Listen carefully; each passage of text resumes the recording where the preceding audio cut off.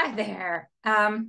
Today I'm going to talk a little bit about more details on consulting and how you figure out pricing. I know that in my last video about this, I said that you don't want to price by the hour, but you do need to be aware of what you are roughly getting paid per hour, because you're going to want to have some kind of threshold. And if you constantly find yourself not hitting that threshold, then maybe you're spending too long on things where you're underpricing yourself, which is valuable information to have. But for those of you who may not be in and already in a consulting field where you're getting billed out in an hourly rate, what employers do is they know what it costs to have you as an employee, and that includes the taxes that they pay you, or that they pay on your behalf, any benefits that they're paying for you, your vacation time, your workers' comp, the building that you work in, the electricity for the building that you work in, email, tech, all of that stuff gets lumped into overhead. Plus, then they want to make a profit on you. They're not just paying you your salary plus overhead. I mean, they're in business to make a profit, so they tack on that to you when they're billing your time out, if they bill your time out. So like when I was an engineer, depending on what stage of engineering I was in, I was billed out at anywhere from like $100 an hour to almost $200 an hour. I was not making $100 an hour or $200 an hour on my paycheck, but that value of that they were charging their clients was based on my salary plus all of the overhead plus profit. But when you take out the profit and you look at just a salary, so I'm going to use $1,000 a week just because the math is simpler, and I don't want to get really detailed into the math. But roughly, if you're making $1,000 a week, you're probably taking home about $750, because after taxes, Social Security, Medicare, and maybe like whatever contribution you have to make to your health insurance, it's somewhere in that neighborhood. So what you're taking home from that $1,000. What your employer is paying you or paying for you from that $1,000 is they're giving you $1,000, but they are also paying between 25 and 40% more than that on the taxes that they pay on your behalf, on all of the overhead that we just talked about. So any of the benefits. So all of that stuff is value. So they might be paying up to $1,400 a week to have you as an employee. You're getting $1,000 of that. You're taking home less than that. So if you start consulting, you're going to be responsible for all of those taxes and overhead. Now, your overhead is probably going to be low. I mean, if you're not renting a space and you're in your home, and you maybe need some equipment, but your overhead is going to be lower than a big business that has a lot of property to manage. But you do want to take that into account. That would include any equipment that you need to buy over the course of a year, or any subscriptions that you need. But you also need to include the fact that you would then be paying all of the taxes and contributions on your behalf, because the employer won't be doing that for you. So the mistake would be is to say, okay, like I bring home $750 an hour, and that works out to, I don't know, I did a quick napkin thing. That works out to over 40 hours, like $19 an hour, roughly. I just need to charge $19 an hour, and that's a great deal. Well, yeah, then you're going to really be missing out. Even if you charge $1,000 a week for your services to one person for 40 hours a week, you're still going to be missing out, because your tax rate is going to be different. And this is something you should talk to someone about. But these are things you need to think about when you're pricing your services, because ultimately you want to figure out what is the bare minimum that you need to make based on how much you want to work. And you might not want to work 40 hours. You might want to work, 30 hours, because that's what fits with your kid's school schedule. What does that translate to? So you have to add up all of your overhead and the amount of money you need to actually take home, and divide that out and come up with an hourly rate. And that is your floor.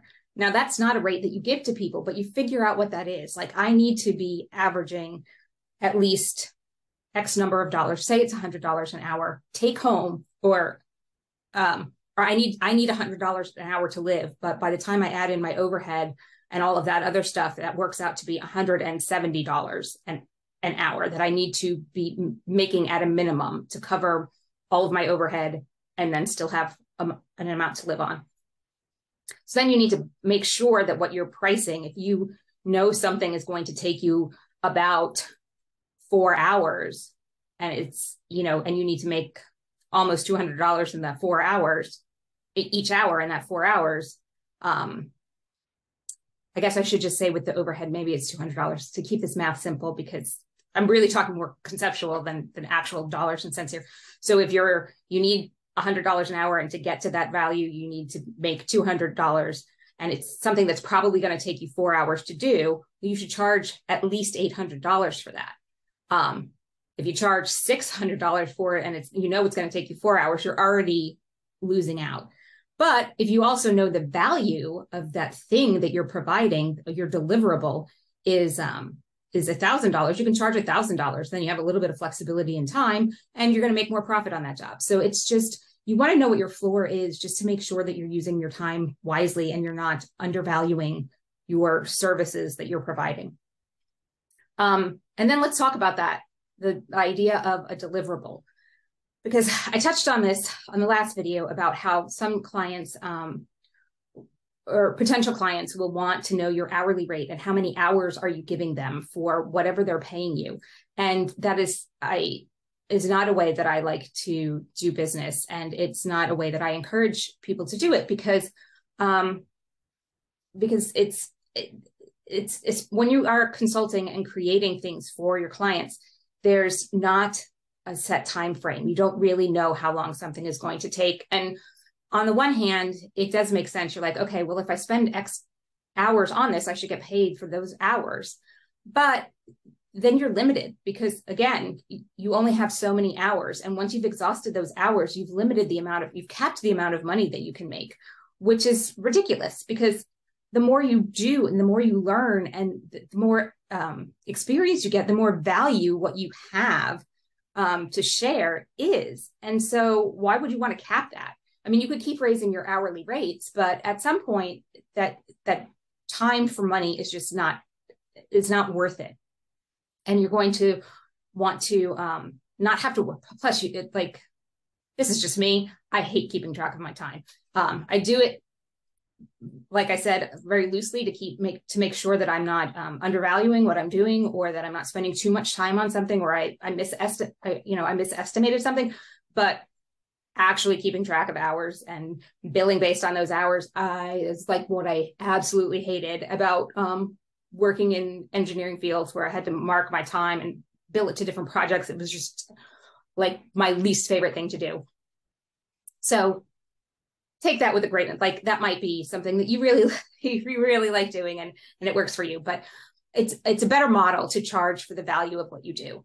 And as you get more experience and help more people, that value just increases, and you also get faster. And so why should you be penalized for being able to do something more quickly because you've earned the experience? There are a couple of anecdotes out there. One is, I think, about Picasso. He was doodling on a napkin and was just going to throw it out. And then someone who saw him asked if they could have it. And he was like, sure, $5 million. And they were like, but you were going to throw it out. He's like, yeah, but if you want it, this took me a long time to be able to just doodle this and have it be worth something. And then I think there's another joke or something about, I think it was a ship that was not working, and they couldn't, an army ship or something, and nobody could figure out how to do it. And they brought someone in, and he spent a couple minutes looking at the ship and, testing things out. And then he fixed one thing and then charged them, $10,000. And they're like, but you were here for 5 minutes. And he's like, yeah, but knowing what to do in those 5 minutes took me years to get to. And so there's value in that time that you've spent learning your craft or service. And so that's why it's a better model to price on deliverables, because think about your typical week. How much time is wasted in pointless stuff? If you stripped out all of the unnecessary meetings and other things that you needed to do, just as part of a corporate culture, and could just focus on the things that you are supposed to deliver, how much time would it actually take you to get those done? I bet not a lot of time compared to the 40 hours a week at least that you have to be in the office. So if you can get that deliverable done, and that is what the company needs, and you can offer them that deliverable for a fraction of what they would need to pay a full-time person, and so they win because they're paying less for the same thing than they would have to if it was a full-time person, and you win because you can charge them for the value of that, and maybe it takes you 10 hours to do, and it would take you 40 hours in any corporate culture because you've got so many other things pulling you in different directions and you can't focus on anything. So it's that the value of that deliverable may be more than they would spend on a per hour basis if you were a full-time employee, but it's still less than they have to pay for a full-time employee. And the value that you are getting is the value of your experience, and you are making more in less time than you are than you're doing otherwise at wherever you may be working now. And I know that was a lot. And I know I kind of jumped around between value and dollars, and then jumping back onto deliverables. So if you have any questions about it, because this is an important thing to understand if you're thinking about going into your own business, is how to value your product or your deliverable and your time, and to make sure that you are not undervaluing yourself, and recognizing that you are still providing a great value to the clients or potential clients that you approach.